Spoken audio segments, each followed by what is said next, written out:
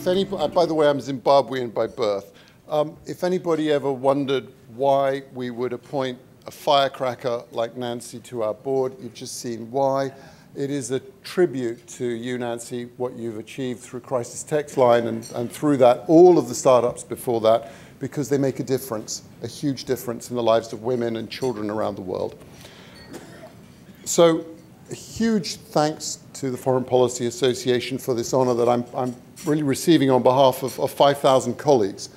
And it's a very special night for me in many, many ways to do that and to have the chance to share this with you, because with those colleagues, we've got a fabulous and incredible opportunity and a mission, which is to unlock the potential of every learner. And we think that using software in education, we've got the way to do it.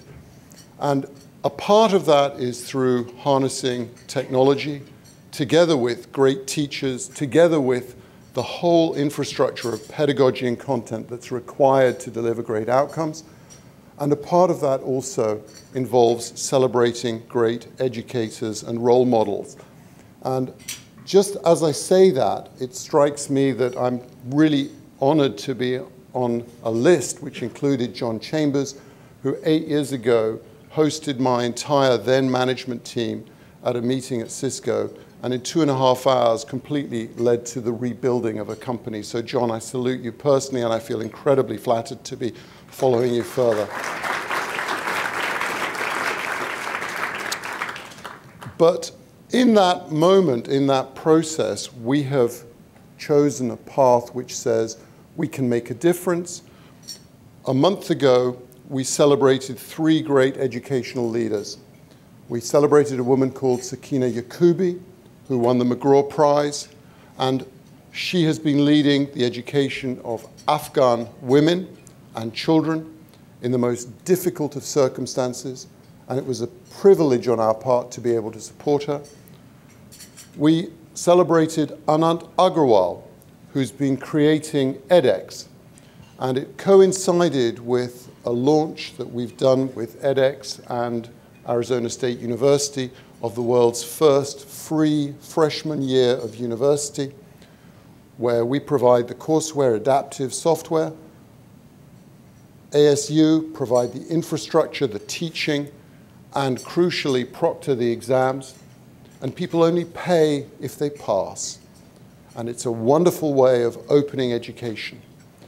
And third, we had a wonderful encounter with Alberto Carvalho, the superintendent from Miami-Dade, who leads a massive urban district in transition. We have an incredible privilege at McGraw-Hill Education in working with incredible educators who are making a difference. CSR sometimes can, in some companies, means kind of throw it over the wall, have somebody else do it. For us, it's got to be central to our mission, a part of our everyday, and it also has to be global. And with colleagues, just 10 days ago, I visited a school in the northern part of Queensland, which was bringing literacy for the first time to Indigenous Aboriginal community. And it was incredible to see what the opportunity is.